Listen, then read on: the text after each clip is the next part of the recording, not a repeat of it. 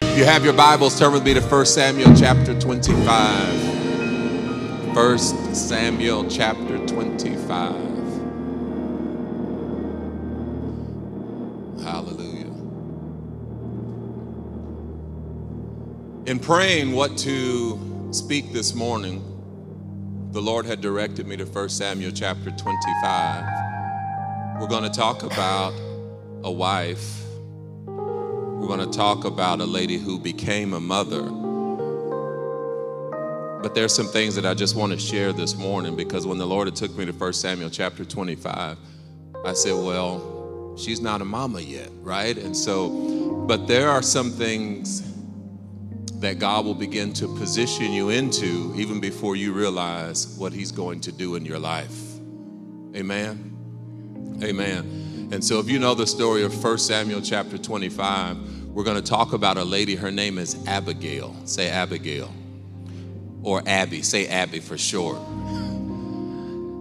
And she has just a wonderful story that I want us all just to make a mental note. Because sometimes when we talk about great ladies of the Bible, you know, we'll talk about Martha and we'll talk about Mary, and they're the Lazarus' sisters, and we talk about Mary, who's the mother of Jesus. We talk about Deborah, who was a prophetess, but I haven't heard a lot of people talk about Abigail, but I think she has a story that we need to hear, we need to understand, because in what she did, she saved the kingdom. Turn to your neighbor and say, you can save your family.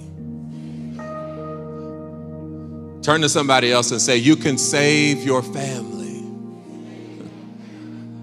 I thank God, not just for the mothers, but I thank God for the women of God who are empowered to do things to save their family and to save their generations and to save all those that are connected to them. And sometimes when men fall, because sometimes men do fall, I thank God that God will send a strong woman in your life who's able to help carry you over places that you didn't think you could get over.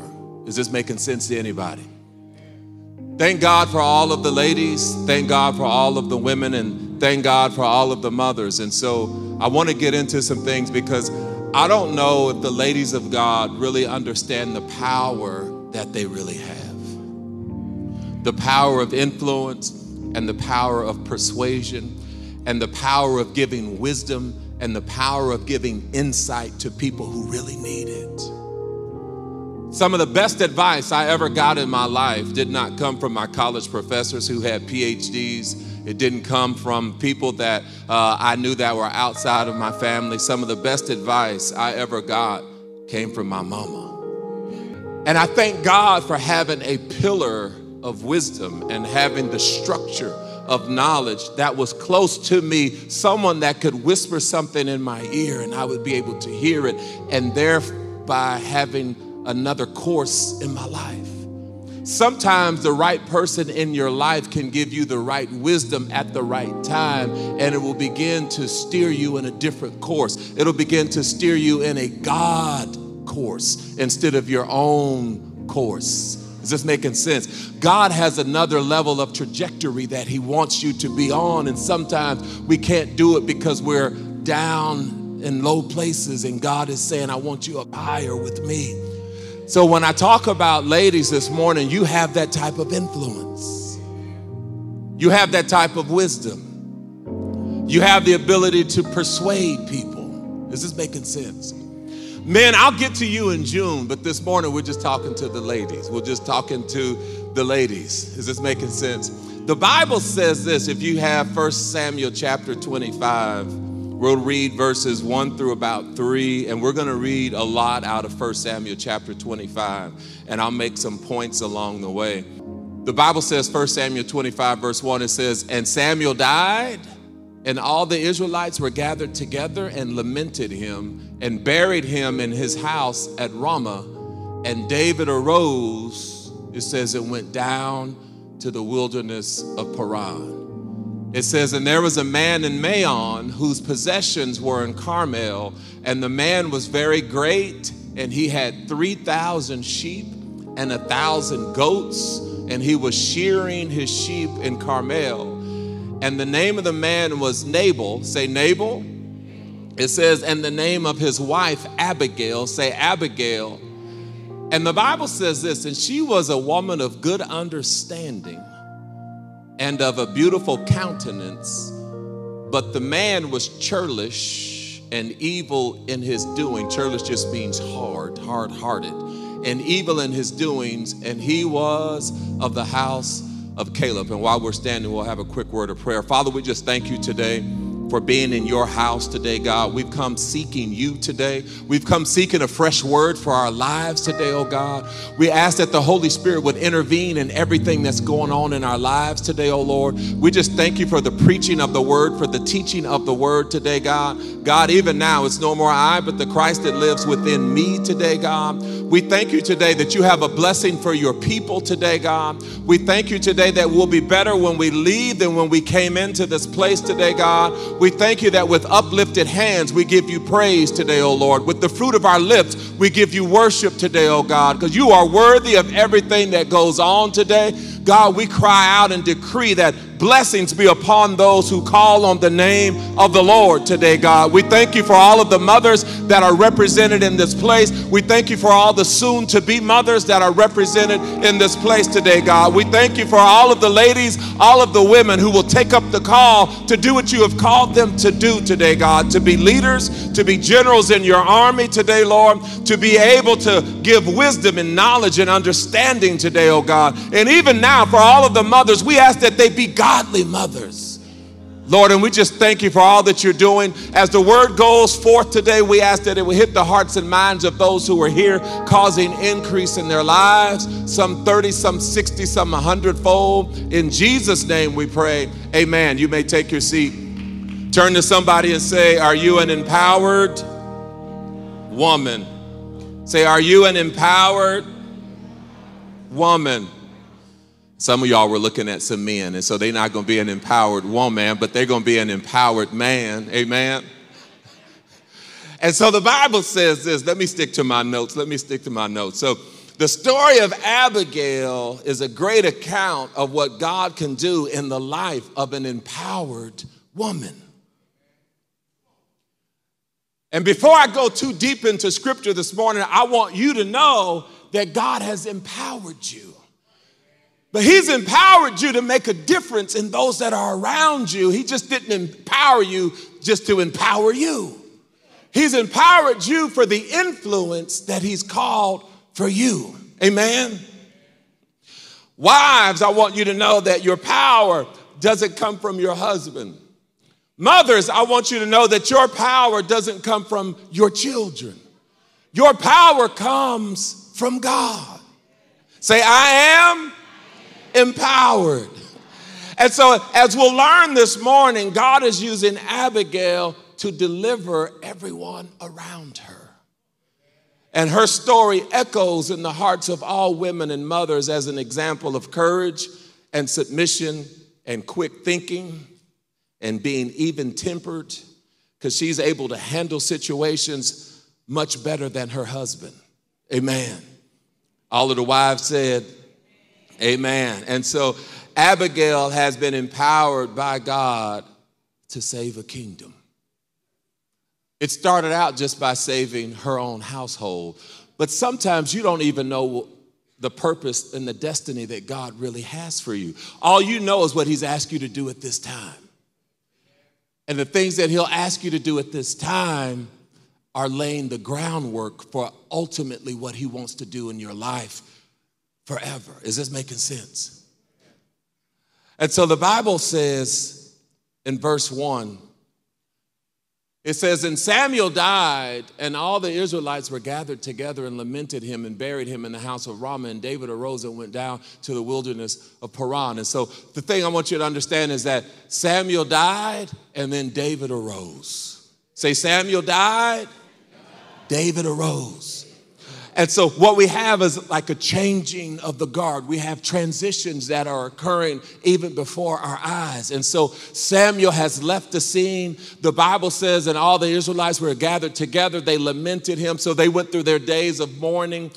They buried him in the house of Ramah. It says, and David arose and went down to the wilderness of Paran. Verse 2, it says, and there is a man in Maon whose possessions were in Carmel. It says, and the man was very great. Say great. In the NIV, it says he was rich. And it goes on to say he was rich because he had 3,000 sheep. He had 1,000 goats, and he was shearing his sheep in Carmel. Say rich. Sometimes you can be rich, but you only are rich with regard to finances, and you aren't rich with regard to character. So there are different ways to be rich. How many know that to be financially rich is one of the basis of being rich? And so when God says, I want you to be rich, it includes money, but it includes a lot more than money. He wants you to be rich in having a good attitude, and he wants you to be rich in having character. He wants you to be rich in having integrity. And so we were here Wednesday night, and that was the gist of our lesson was character and how much it's important to us that we strive for character more than money. And so the Bible says that Nabal was very rich. The only problem is his riches had him.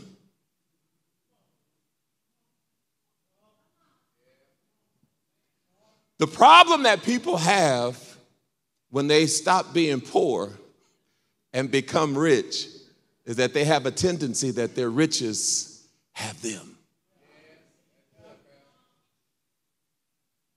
If you thought your life was hard when you didn't have money, wait until you get some. And your cousins start calling, and your sisters start calling, and kinfolk start calling, because you're the first one up. And so the first one up gets all of the calls. And then you'll have to deal with this thing called pride that says, I got a little something now. Y'all don't want to talk to me. Oh, it's going to be tight in here today, but it's going to be okay. It's going to be okay. And so my first point is Abigail's headstrong husband. Say Abigail's headstrong husband.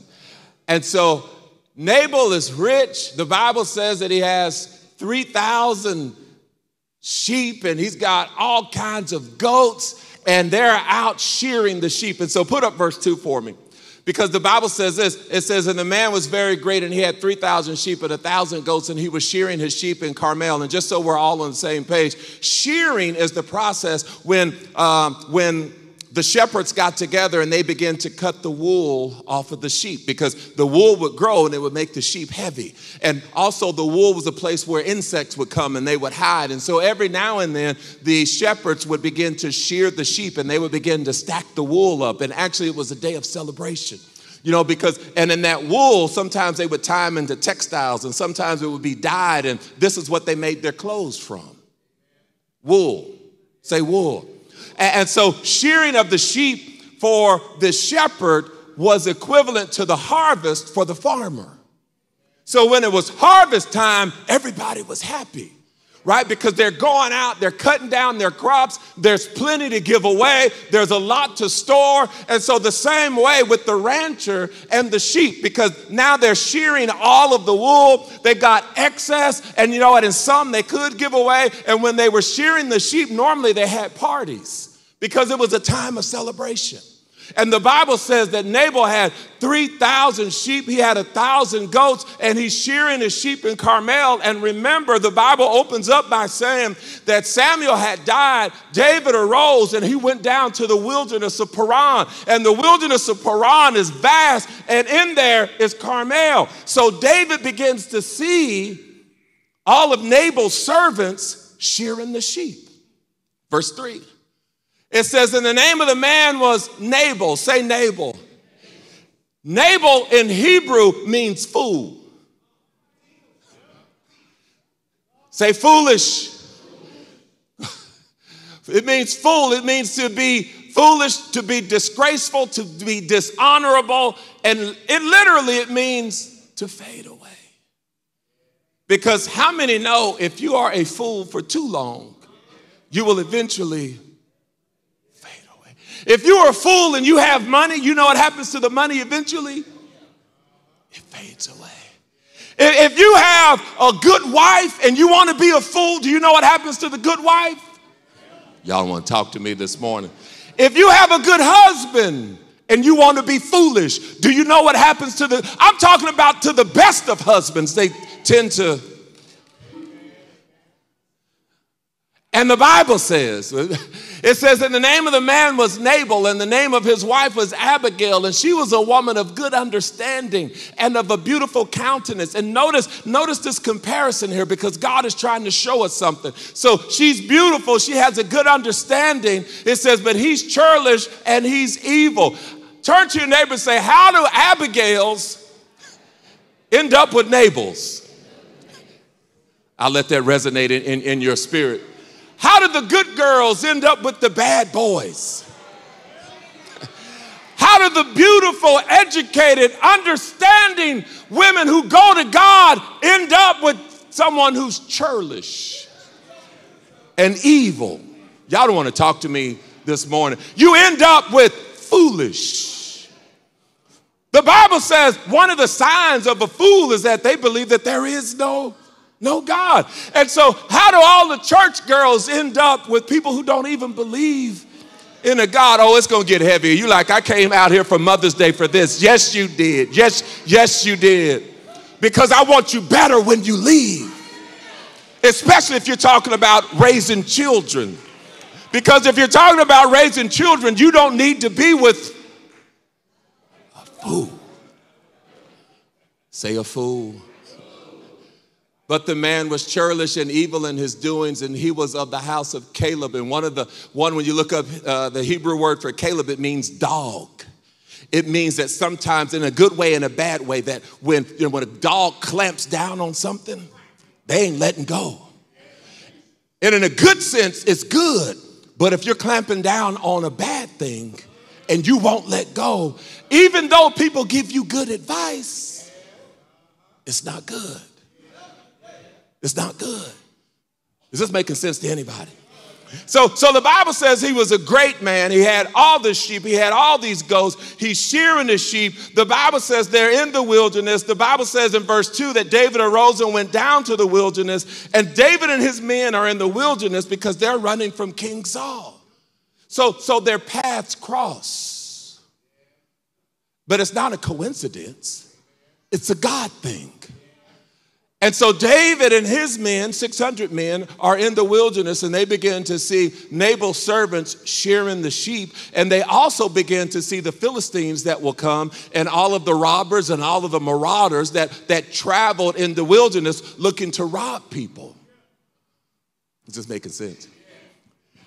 And what eventually happens is David begins to protect the servants of Nabal from all of the robbers that come through wanting to rob the sheep. Does this make sense? Say robbers. Y'all looking at me like y'all don't know what a robber is or a marauder is. So let me give you an example. I was born and raised in North Highlands. Anyone know North Highlands? North Highlands. And so when my parents allowed us, and they eventually stopped us, but when they allowed us to go trick-or-treating, me and my friends, we were 8 or 9 at the time, we had our bags and we would go up and down the neighborhoods. But there were older kids in the neighborhood. They wanted the candy, but they didn't want to trick or treat. So they would wait on us to go through the neighborhood, and then they would chase us. Y'all don't want to talk to me. So we would run down all the neighborhoods with our candy bags, knocking on people's doors saying not only trick or treat, but hey, they're behind me. And that's what a robber is. Taking something that does not belong to them. Say, thank God for protection. So David and his men began to protect Nabal's men, and the Bible says this in verse 4. It says, and David heard in the wilderness that Nabal did shear his sheep, verse 5, and David sent out 10 young men, and David said unto the young men, get you up to Carmel and go to Nabal and greet him in my name. And thus shall you say to him that liveth in prosperity. Notice it. He said, I want you to go and talk to him because he's living in prosperity. I see he's got all these goats out here. They're having a great festival. He said, peace be both to thee, peace be to thine house, and peace be unto all that thou hast. Verse 7, and now I have heard that thou hast shearers. Now thy shepherds which were with us, we hurt them not, neither was there aught missing unto them all the while they were in Carmel. So he said, take this word to Nabal that when we saw your shepherds and when the robbers came, we stood up and said, no, that ain't right. And the Bible says this, verse 8, ask thy young men and they will show thee, wherefore let the young men find favor in thy eyes, for we come in a good day. He's like, this is a day of celebration, meaning we're not asking you to do anything that we don't think that you can do, but by the mere fact that we help to protect your people, that you didn't lose one sheep, that ought to be something that you ought to say, hey, David, let me go ahead and bless you. So David says, I pray thee, whatsoever cometh to thine hand unto thy servants and to thy son David. And when David's young men came, they spoke to Nabal according to all those words in the name of David and ceased. Meaning they said what David told them to say and then they stopped talking. But notice this, verse 10, and Nabal answered David's servants and said, who is David? Isn't it something how you can help people out, and then when it comes time for them to help you out, they ask, who is he? Who is David and who is the son of Jesse? And this is how you know he's foolish and he's ignorant, because he says, who's David? And then he asks, who is his daddy?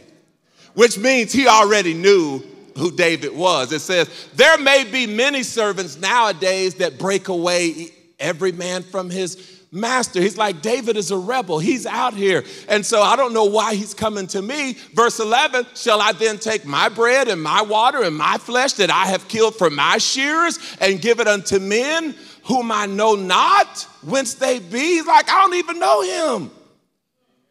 So David's young men turned their way and went again and came and told him all those sayings. Say foolish. Say foolish. What he did not know is that David got mad. And he said to his men, strap up. He said, lock and load. Oh, He said, we're getting ready to go in and we're going to totally pillage Nabal. And the Bible says this, everyone that can I use King James Version on you? King James Version says, everyone that pisseth on the wall, which means all of the boys. So he said, I'm going in after all of the men and after your entire future, your lineage, everyone that urinates on the wall. He said, we're going after everybody simply because Nabal was foolish and did not have an open heart to give him what he readily had available. Is this making sense? So David's men turned and went again and told David all of this. David got mad. Say, Nabal is a fool. And this is the thing about fools, is that sometimes people are foolish, and then sometimes people are fools. I stand here today as a self-confessing, self-proclaiming person who at times acts like a fool. If my can you say like yes. There have been times that I have not that I am one most of the time, but I have on occasions acted like a fool. Y'all don't want to talk to me. Can I share something with you? We hadn't been married for too long, and Tarsha and I it was our first house. It was kind of smaller, and we were in our little kitchen area, and then we moved out to the dining room area, and she's going to remember this when I start sharing it. And we were getting ready to make breakfast. She was making breakfast. She had some eggs, and we had some bologna, also known as bologna. Yeah, my bologna has a first name, Oscar. But the bologna, when she pulled it out, it was kind of green around the edges. You remember? And she threw it away. And I said, oh, money is tight around here. We just don't throw food away like that. So I dug in the trash, say foolish, pulled out the bologna, washed it off, put it in the skillet. It stunk up the whole kitchen. And I had the audacity, I put a part on my plate, I put some on her plate, and she's like, oh no. So I ate it, but then I had to go ahead and throw it away. Say, throw it away. But you know, fools do things just to prove points, not that they're right all the time. Because fools just want to prove a point and to be right even when they're. Have you ever been wrong and someone told you what was right, but in order to prove your point, you still wanted to be wrong? They're giving you good advice, they're giving you good wisdom, but you got to stand your ground. That's an example of a fool. And this is who Abigail, who has good understanding, and she is as beautiful as you want to be, and she ends up with Nabal. Is this making sense? Y'all don't want to say amen.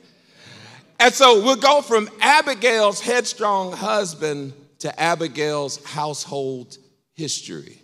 Say household history. The Bible says this. Go with me down to verse 17, 1 Samuel 25. Verse 17, it says, now therefore know and consider what thou wilt do, for evil is determined against our master. So what happens is that Abigail begins to find out what David's servants told the servants of Nabal, and she also understands what Nabal has told his servants to go back and tell David and his servants. She also learns that David and his men are getting ready to come and take over, and they're getting ready to go to war. Verse 17, it says, now therefore know and consider what thou wilt do, for evil is determined against our master and against all his household. That's her too. It says, for he is such a son of Belial, notice this, that a man cannot speak to him. This is a sign of a fool. When people say like, I can't even talk to you. When I talk to you, it's like talking to a brick wall. When I talk to you, all of your defense mechanisms go up. When I talk to you and I give you sound advice, you don't want to hear it. When I talk to you about the things of God, you don't want to hear it. Even though your world is going down faster than you want it to go down, God sent me here to give you advice, and you don't want to take it. So notice this. So the servants, they didn't even go to Nabal. They went to Abigail and said, hey, we got a problem in the household. If you can do anything, help us, because it affects you too. Why is that? Because they couldn't go to Nabal. For all of the hard-hearted men, and you wonder why the kids go talk to mama.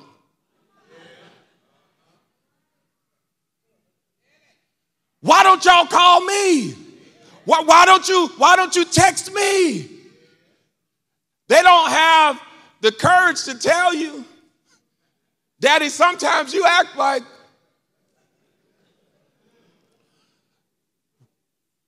When we come to you talking about our problems, you don't get emotional. You just want to solve it. You don't want to listen to me. You don't want to encourage me. So that's why we got to go to Mama. That's why we're going to Abigail. Think about this.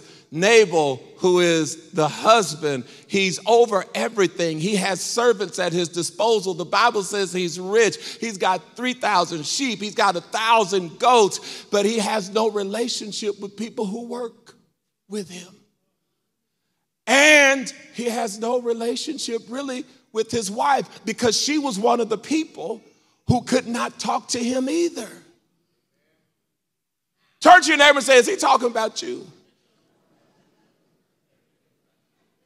There's nothing more frustrating than trying to give common sense, godly advice to people who don't want to take it. The Lord sends you in and says, you know what? He sent me with a stopper. I can fix this hole in your boat. All you got to let me do is do this. Instead of taking the stopper, they get out a drill and drill another hole. At some point, you got to say, I'm getting out this boat. Because it's going, with all of the cartoons, bloop, bloop, bloop, bloop, bloop, bloop, bloop. It's going. See, foolish and Nabal are one and the same. That's why, if you aren't careful, if you act foolish, it gets away from you. It gets away from you. So Abigail's dealing with a headstrong husband, and then she's also dealing with a household history. The history is the fact that nobody could talk to him. He's the type of person that when you told him the truth, he wouldn't talk to you for 6 months because he's giving you the silent treatment. Oh, y'all don't want to talk to me in here. You can have fun when you leave here, but today we're talking business. We're talking God's business. And so say Abigail's headstrong husband. Say Abigail's household history. My third point is Abigail's hopeful haste. The Bible says, verse 18, then Abigail made haste. Notice this. She took 200 loaves, 2 bottles of wine, 5 sheep ready to be dressed, 5 measures of parched corn, and 100 clusters of raisins, and 200 cakes of figs, and laid them on the asses.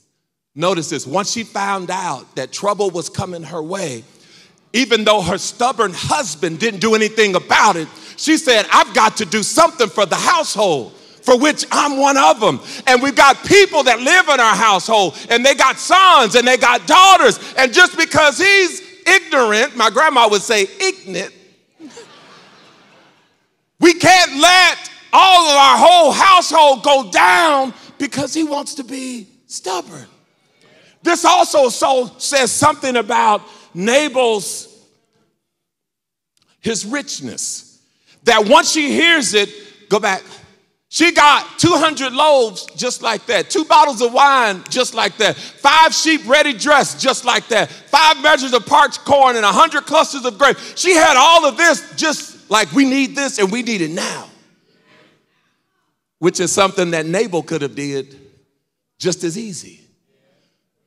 So she gets all of this as a peace offering to go talk to David. Say haste. She says, if I can get to David and talk to him, we can have a chance. Isn't it something when you're in a household and there are a delineation of roles and sometimes when the husband doesn't do his role, then the wife has to do his role. Y'all don't want to talk to me. And someone has to do something so that the household is blessed. Because you have kids. You have a generation. You have a lineage that both of you should want to invest in. So we can't let the household go down just because I want to be stubborn. We can't let the household go down simply because I don't want to use wisdom. I don't want to use discretion. I don't want to say I'm sorry. Y'all don't want to talk to me in here. We have counseled people and they got to the point they didn't want to say they're sorry. And I'm like, what can we do in this situation? Because you know what the scripture says. And you look at their lives spiritually and they go down and it's going down and it's going down. And I can't tell you, I don't know about your life. I do know this, that our lives, our marriage got better when one of us said, I'm sorry. It's easy. Practice it with me. Say, I'm sorry. Please forgive me. Your life will get better if you could use those phrases a little bit more. Oh, it got quiet in here. It got quiet in here. What Abigail says is, if I can make it to David with the offering in my hand, and if I'm able to talk to him, I have a chance to save our household. I don't know what's going on in your life right now, but my advice to you would be to get your corn, get your figs, get your raisins, and you need to go talk to the king. She didn't realize that she was talking to the future king, although the prophecy had already been out there. But she said, if I can just go talk to this man about my man, then maybe we can save all of some men back in the town. And so God wants you to get your praise. He wants you to get your worship. He wants you to get your character back. He wants you to get your honor. And he wants you to go meet him for the saving of your household. You're like, well, I don't know if I can do that because I might have to admit this and I might have to admit that. No, that's why she came with an offering. The next time you have a quiet time with God, you need to bring your offering. You need to bring a little bit of praise with you, and you need to bring a little bit of worship with you, and you need to go in there and you need to clap your hands a little bit, and you need to stomp your feet a little bit, and you say, God, I don't know what's going on, and I'm doing some things because of decisions that have been made that I didn't even make the decision, but for the saving of the household, I want to say, God, I still love you. God, you're still more than the whole world to me. God, I know that if I can just get in your presence, the Bible says there's fullness of joy. And so what I'm wanting to do is I want to come with an offering. I want to come with some praise, and I want you to hear what I've got to say.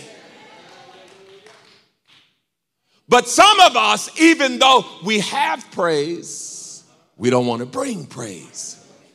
Nabal had a lot, but he didn't want to give a lot. In fact, he didn't want to give anything. The Bible says that sometimes you will have to give a sacrifice of praise. Sometimes you praise him when you don't feel like praising him. But you praise him even when you don't feel like you're praising him, because you know to do the contrary would be foolish. I'll let that sink in. That when I don't feel like praising him, I'm not going to be foolish enough not to praise him because he's been too good to me. Remember, they're talking wealth. They're talking riches. They're talking thousands of sheep and 1,000 goats. And so God has been good to them. Even if Nabal did not want to say it or not, God was good to them. Wherever you're living, if you are living, God has been good to you. Even living with a fool, God has been good to you. Oh, this is good. This is good. Say, I'm going to the king. The Bible says in verse 20, it says, and it was so as she rode on the ass that she came down by the covert of the hill, and behold, David and his men came down against her, and she met them. So she went so far, and then she just waited on them to come. God is saying, will you meet me at least halfway? Will you go and just wait on me until I come? Will you go for the saving of your household? Will you do what other people in the household won't do for the saving of your household? Is this making sense to anybody? So you're like, well, my whole family does that, and my mama did that. And no. For the saving of your household, God may ask you to do something that's contrary to what everybody in your household has done. He may tell you, I want you to meet me. Is this making sense? If you would have asked me before June of 2019 if I would have ever saw myself pastor in a church and I would not have been alongside my dad, I would have told you you're crazy. Until God told me otherwise. Is this making sense? And at the end of the day, you have to do what God is calling you to do. Say, I can only be responsible for me. But we spend a lot of time being responsible for other people. She's meeting David because she's trying to say what he said, we don't really believe she's covering for him. Have you ever seen wives that cover for husbands? Y'all don't want to talk to me. Have you ever seen husbands that cover for wives and then you see them at the Christmas party one year and she acts a fool, and then you see them there the next year and she ain't there? Y'all don't want to talk to me. And you know why she wasn't there this year? It's not that they got a divorce. It's that like they had a conversation about, you can't come and embarrass me. Oh, y'all don't want to talk to me.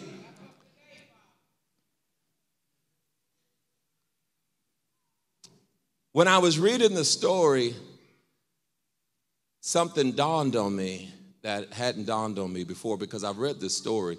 If you read your Bible every year, you're going to read this story. And Abigail is married to Nabal, who is a fool. But notice this. She went out to meet David, who's acting like a fool.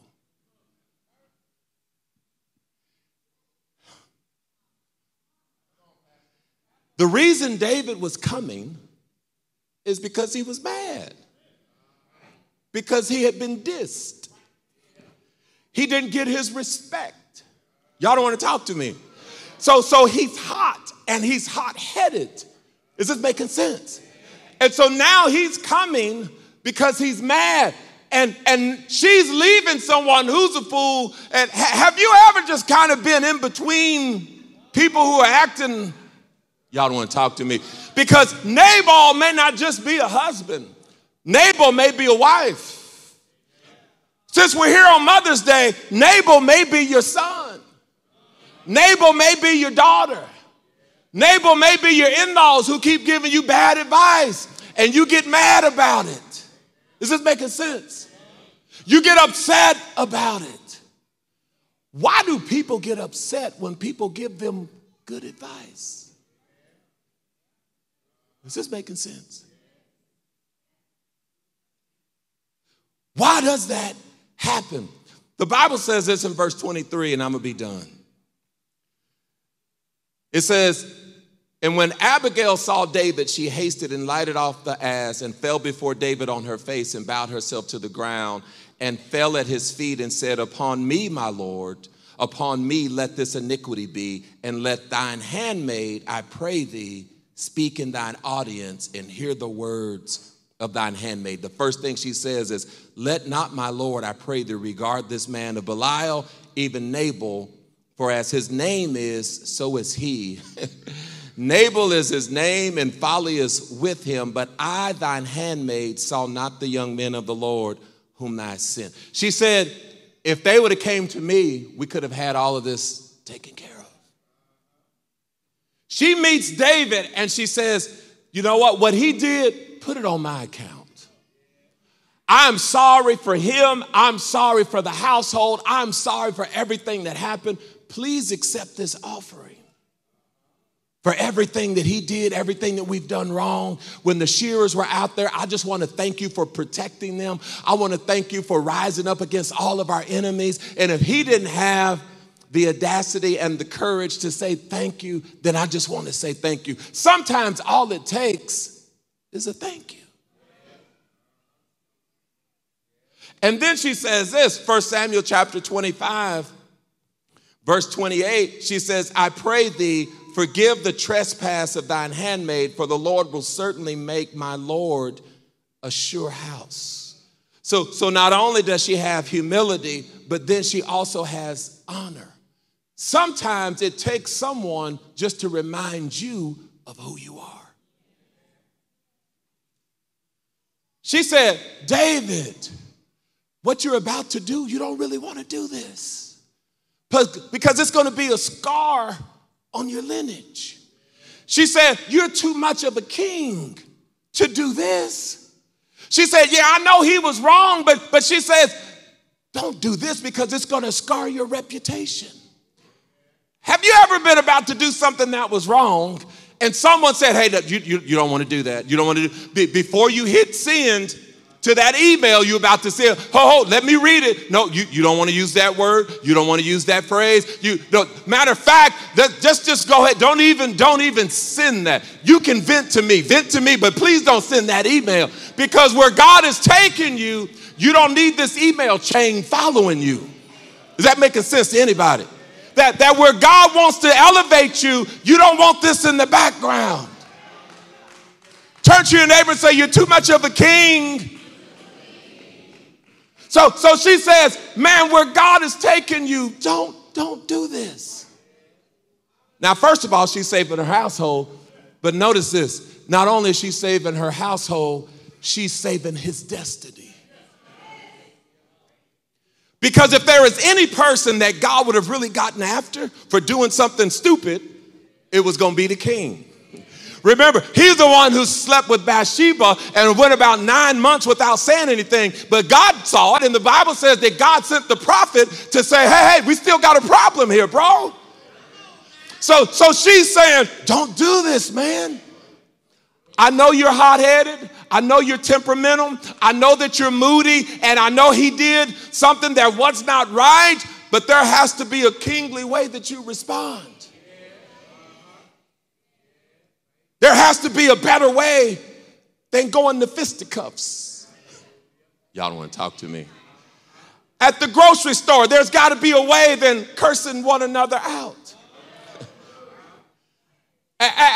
Driving down the street, there has to be a better way of handling it instead of giving each other the finger with crosses on your back windshield.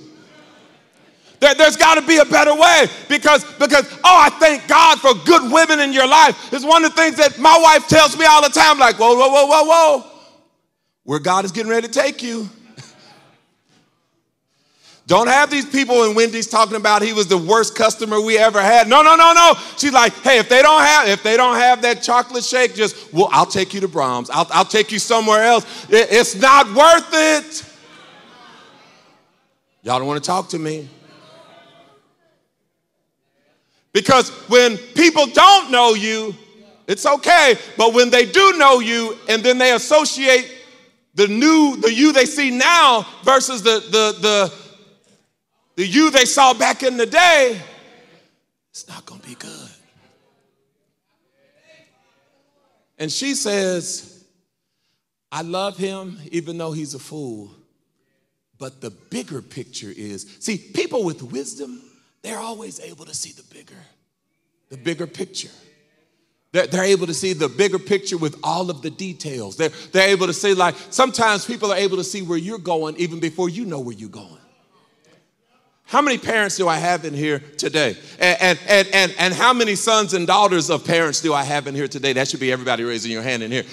Your parents, in some cases, were able to see where you were going even before you knew where you were going. And that's why they said, no, you can't do that. So the Bible says this. Verse 28, it says, I pray thee forgive the trespass of thine handmaid, for the Lord will certainly make my Lord a sure house. She said, where God has taken you, he's going to make you a sure house. God told the prophet Samuel to anoint David to be king. And he said, I will bless your household.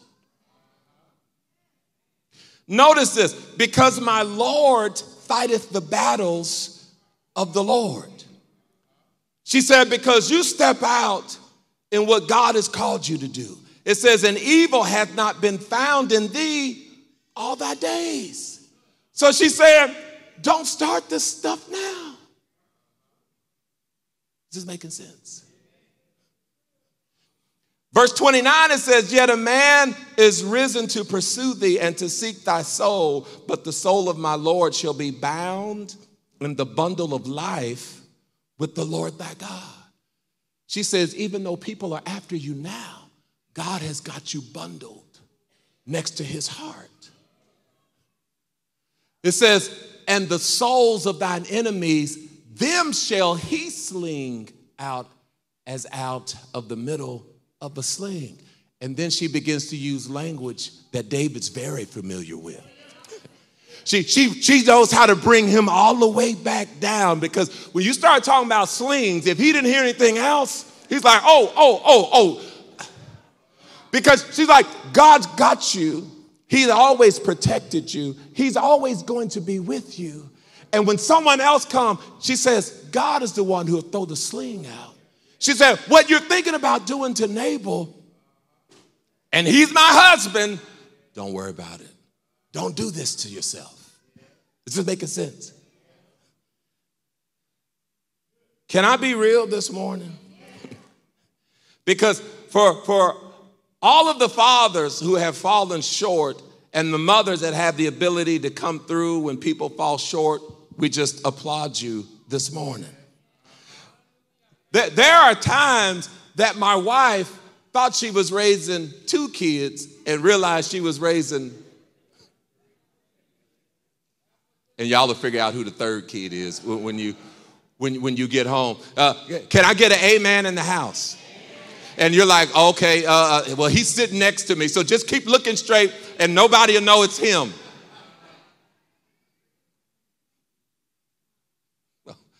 I got more, but I got to stop. I'm stopping. We'll stand on our feet. Oh, it's good.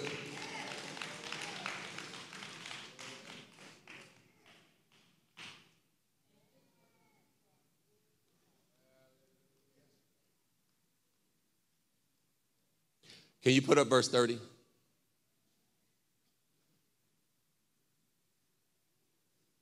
No? Okay. Let me tell you this. This is your assignment. You can go home tonight and you can read this yourself in 1 Samuel chapter 25. Abigail has this conversation with David, and she persuades him not to do what he was thinking about doing. She goes home and finds Nabal drunk, and she waits until the next morning to tell him what she had done. And within 2 weeks, Nabal died.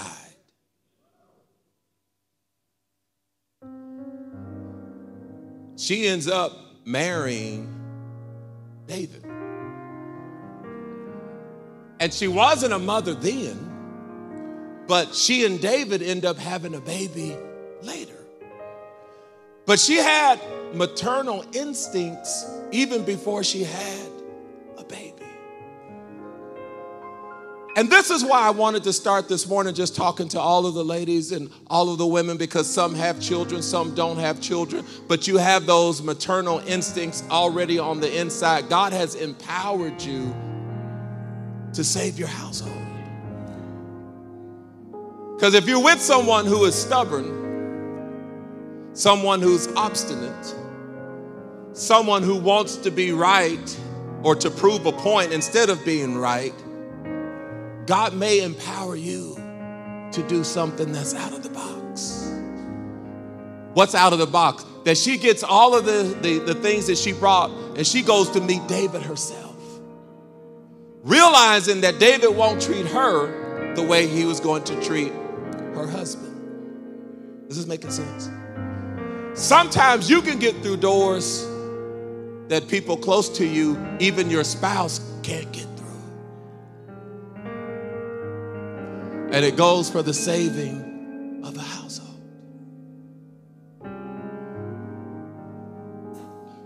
The reason I love this story is because I can identify with having a good wife, having a good mother, having a good mother-in-law, people that speak into your life and save you from doing foolish, stupid stuff.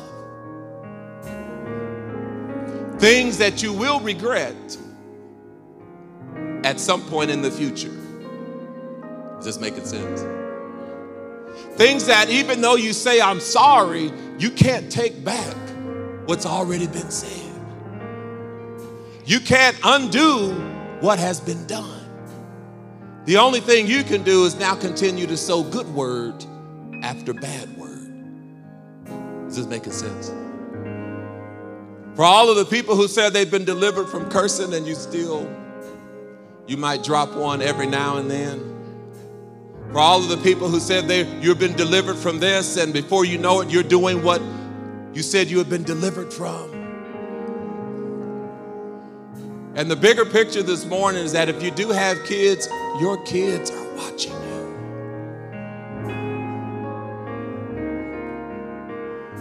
Maybe that's why God allowed David and Abigail to have children where Nabal and Abigail didn't have children. Is this making sense? Sometimes we have children and we're not ready to be parents. Uh-oh. Not that you can't learn to be, but sometimes you should want to put your life in God's hands. Is this making sense? Today, this is a Mother's Day call to come higher. This is a Mother's Day call to say you can live a little bit higher in front of your children. That you can do a little bit better than what you've been doing, because God will put it on your heart and He will empower you to change your household. At the end of the day, every mother in here should want your children to do better than you. The way that happens is that you give them all that you have so that they start a whole lot higher in life than you.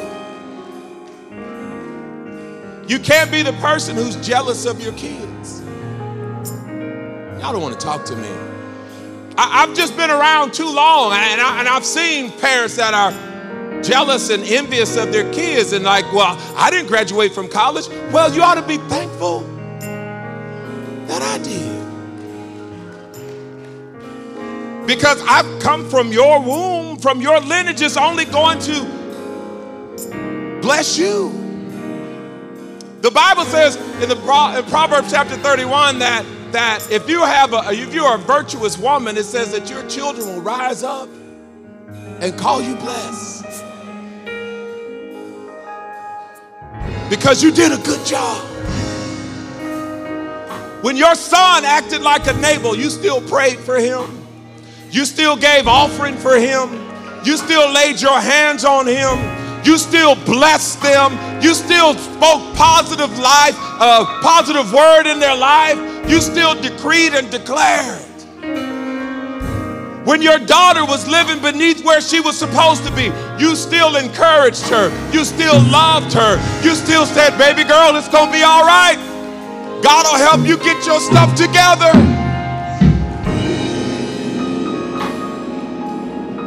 Still anointed pillows when they didn't even know the pillow was anointed. They just woke up and oil was on their face. The Bible says this, that we are able to speak a word of healing. You don't have to be in the same room. You can just speak it. That's the power that God has given parents, that you're able to decree. You're able to declare a word. And you know what? You're like, I'm getting ready to see this word manifest. It's getting ready to manifest. You just can't be headstrong for the negative things in life. Today, make a decision. I'm going to be a better person. I'm going to be a better parent. I don't care how long you've been parenting. I made the decision to be a better parent when my kids were teenagers because they needed a better parent. They didn't need the parent that I was because how many know a teenager needs something more than a 5-year-old? And a young adult needs something a little bit more than a teenager. So with every phase, you've got to say, I've got to do better too. Because at 5 years old, I can control their lives. But at 25, I want to, but I can't. So they need a little bit more wisdom, a little bit more guidance. And so now I send text in the morning and family text, and I'm just saying like, hey, how's everybody doing? And praying that they're doing what they need to be doing. If you're here this morning and that sermon resonated with you, just come down to the altar. I just want to pray. We're going to have an old-fashioned altar call this morning, because when you leave here, I want you to be empowered by God to change your life, to change the life of those around you. And this is the key. You came down here saying, God, I want to be better. And what you don't realize is that once you're better, you begin to change the life of a potential king that God may have you raising. Come a little bit closer. And just lift your hands.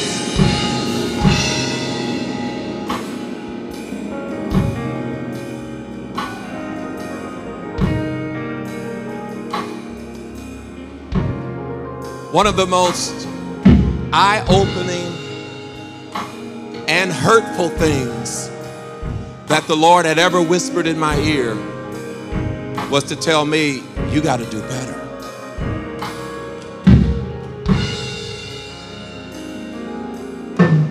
You got to be a better person. You have to be a better parent. You have to be a better husband. And I would say like, no, I'm doing the best I can, but God knows what he puts in you. And he wouldn't have told me I could be better if he knew I couldn't be better. So what he was asking from me was something he knew I could give, but I wanted to continue to be enabled. Because being enabled is easier than going higher with God. To act foolish is easier than applying yourself to learn wisdom. Lift your hands in here.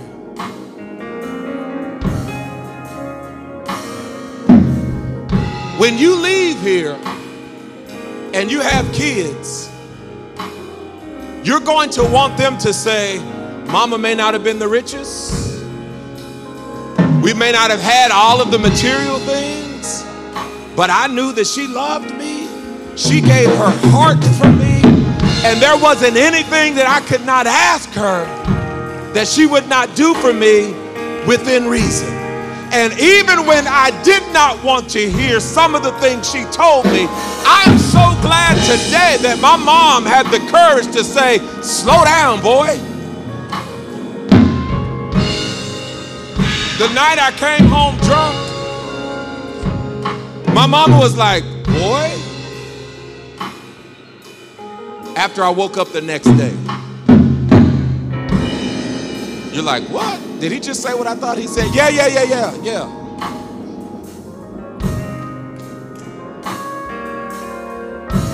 Today, your life could change. Some of us think our mamas are old and old fogey and religious and this, that, and the other, and they just old-fashioned. And you know, I remember a candid conversation that I had with my kids, and I told them, I'm not old-fashioned, I'm just biblical. What I'm asking, I'm not asking you because I think that's the way that I think it should go. I'm just trying to be biblical. And here's the deal. You can get in your word. I can get in my word. Tarsha can get in her word. We can call your grandparents. We can just find out. Because if I'm wrong, I'll be the first one to say, I'm wrong. But as for me and my house, because when I get to heaven, being a parent, I want God to say, well done, my good and faithful servant, because I can't tell, I can give good advice just like any parent, and they can do good, they can do bad, but when I get to heaven, I don't want him to say, no, you should have said this and you should have said that, and you went and buried your head under the rug, and no. Lift your hands, I want to pray. Because we are sending another generation out into the land. Some of you are here today because your parents have sent you out into the land. And their prayers still behind you. You don't even realize that they sought God hard about you.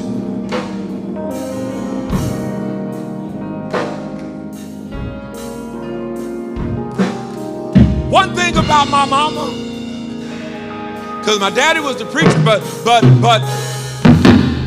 my mama could get a prayer through.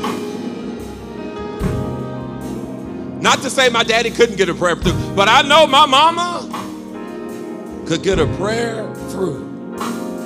Lift your hands. Father, we thank you for those who are here today, oh God. We thank you for the mothers. We thank you for the fathers. We thank you for the parents. Most of all, God, we thank you for the children today, oh God, that you have called us to steward today, oh God. We thank you today that you are giving us wisdom for every age and every stage today, oh God. We thank you that you are empowering us to be the greatest parents that we have ever been today, oh God. We thank you that when you speak to our hearts and you speak to our minds about what we need to give our children today, God, that we readily adopt the new thing that you're giving us today, God. And we lay aside the old way today, God. And we thank you today that we're coming higher with you today, God, because our children need us. They need the new us. They need the new and improved us. They need the 2.0 us, God. And we just thank you today for releasing the old. We open our heart for the new. Thank you for an empowering spirit today, Lord. For each one who's here, those who are looking online, God, we ask that you would bless us, that you would keep us today, God. In Jesus' name we pray. Amen. Give God hand praise in here. Thank you so much for tuning in today. We really appreciate you supporting our broadcast. And if you've never had an opportunity to join us in person, if you're in the Oklahoma City area, we want to invite you to Impact Community Church. We're located at 4400 Northwest Expressway in the Cole Community Center. We have something for everybody in your family. Bring your kids, bring the entire family. I know they will love Impact. If you would like to sow into Impact Community Church, you can give on our website, by mail, or text to give. The information is on the screen. Thank you for your support.